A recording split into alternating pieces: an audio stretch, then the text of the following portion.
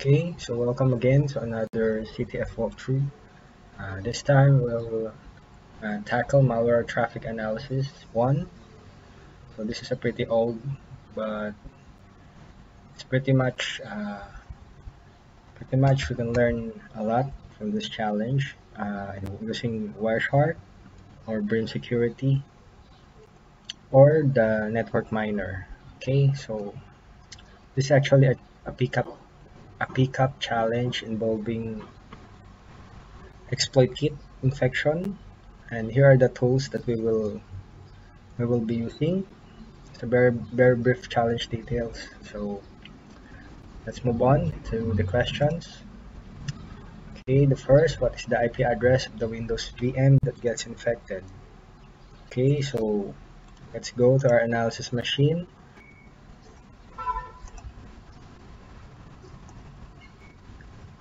Okay, so to open, simply choose files or drag and drop the pickup here.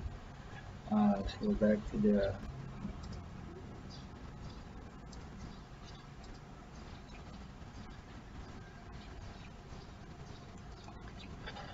Okay, so once it's loaded, let's go to the activity overview. Suricata. Alerts by category, since we are looking for the infected machine. And here in the Suricata signatures, go to the network Trojan, because it's a much stronger sign of malware infection, right? Based on the signature. Right click, pivot to logs.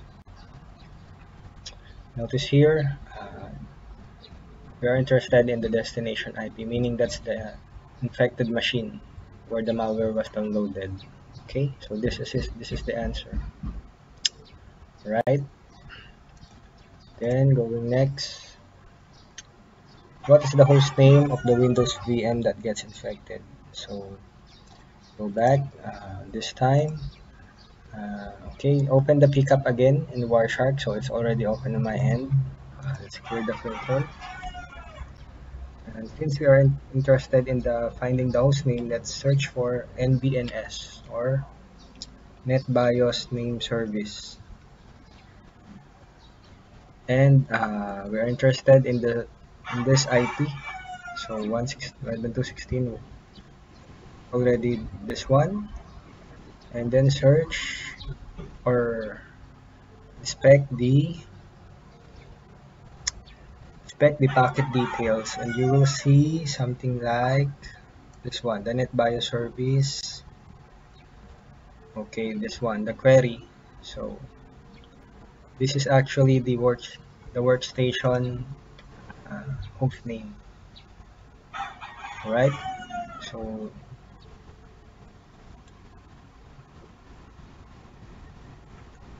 okay, so that's how we find the host name of this machine. And that 165.165. Alright. Then for the MAC address, what is the MAC address of the infected VM? So again, we will use Wireshark. You could actually see it on the packet details as well. So this one, under the Ethernet 2 details, you will see the source MAC address was this one, starting with F0, ending with 9BF1. Right?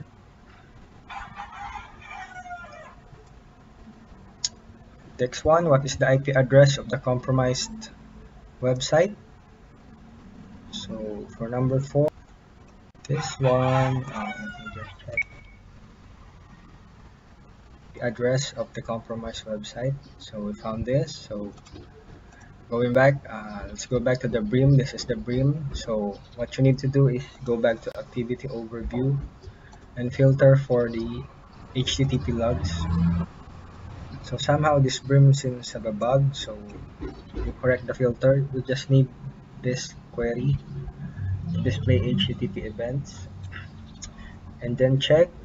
This is sorted chronologically, descending. So let's check the very first HTTP event, and this is our infected machine, right, from the earlier question where the Trojan Turicata signature was found, and the compromised website is this one, 82.150.140.1.30.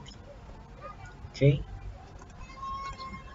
and then what is the FQDN of the compromised website? So we found this. So on the same Brim packet, you can see here the host.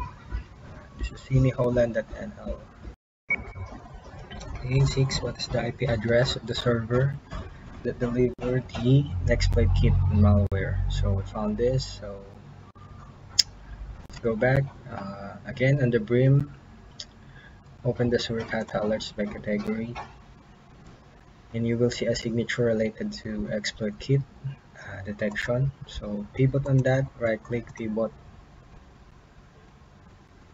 Okay, and notice here this is the source IP delivering the exploit kit, and we will filter this using HTTP. Oh, that's the answer already. Yep. So that's the IP address. Then what is the FQDN of this IP that's delivering the exploit kit?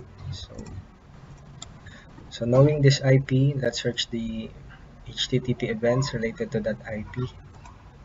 So go back, HTTP, filter value. Okay, remove this wrong query.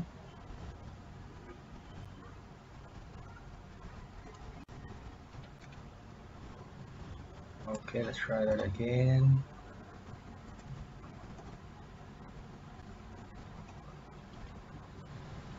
Not HTTP. Right, and then recall that the IP delivering the exploit kit is this one, 37.200.69.143, and the related FQDN for that is this one, stand.trust and probate realty. Right? So what is the redirect URL that points to the exploit kit landing page? Okay, this is the exploit kit landing page. Now to find the URL that redirects to this page, let's search for the referral URL for this, and then you will notice the referrer URL is this one, 24corp.shop.com. This is the URL that redirects to this exploit kit hosting domain. Okay, and then other than CBE, IE 2013-2551 exploit kit, IE exploit, another application was targeted by the exploit kit that starts with J. Okay, so we found Java. So how do we find that? You need to open the pcap. So notice here I opened the pcap using network miner. So simply file and open the pcap, and then go to the files tab.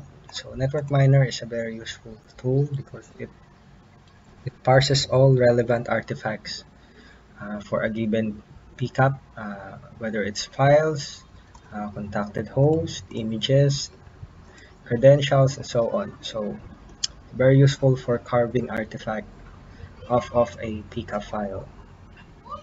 So on the files, notice here, let's search for extension. It is targeting also flash files, and you can see here jar Java files as well, right? Okay, this, and then it's related to our infected machine. So you focus on that. These are the files related to the infected machine: Java, XML, flash files, right? That's how we got the answer. Then for the number 10, how many times was the payload delivered? Okay, now we go to the Wireshark, and from our previous filter, we need to filter HTTP. And then we can actually see on the info the related requests. And if you will just search here, we only get a couple of HTTP requests, right? So, and here you can actually see, if we'll sort on the info, There are just a couple of let me just see here. There are just 3 requests related to file downloads. Okay, so that's how we got this answer 3. Then for the number 11, how many compromised website has a malicious script with the URL? Okay, so remember the compromised website from this one. Compromised website, this one, siniholland.nl, right? So let's go back to the Wireshark and filter HTTPA, but sort this chronologically.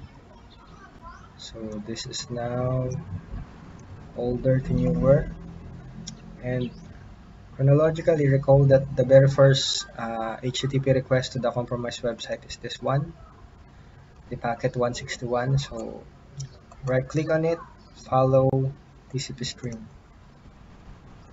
Alright, and then if you will scroll down the TCP stream involving the connection to the compromised website, you will actually find an embedded link somewhere. This one, show you right here. This one, there's an embedded link of the referral URL going to the exploit kit.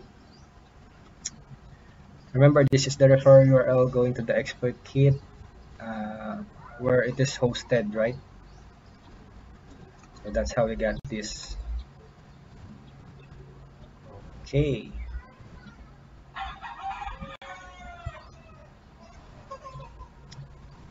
Oh, sorry, that's number 12.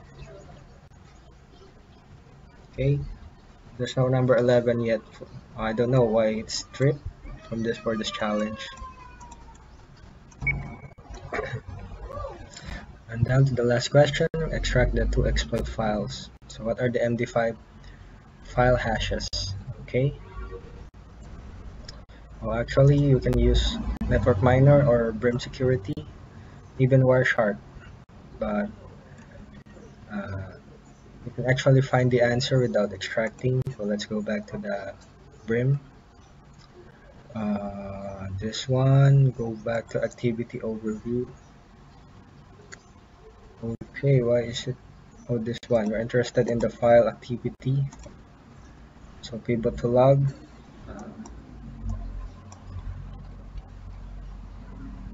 Path files, okay. Then you can actually see here in the MIME type, this is the file type, related shock, flash file and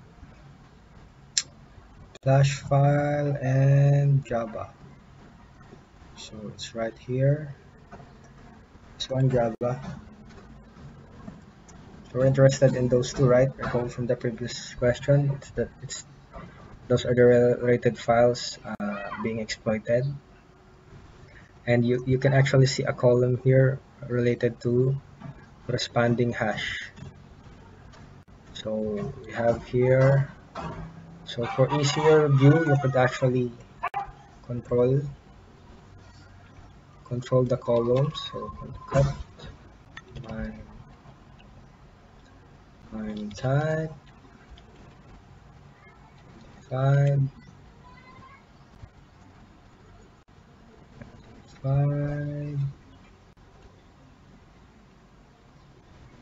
5 just for easier view.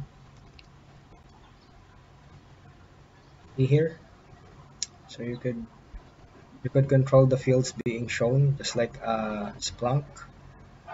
So these two are the answer. Okay, you could open this and copy the value.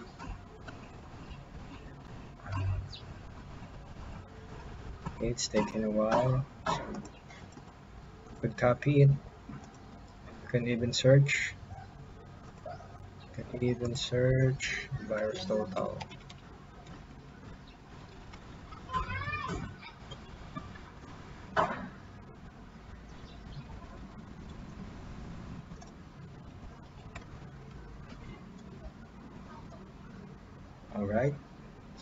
This is the Flash malware. The other one is the Java.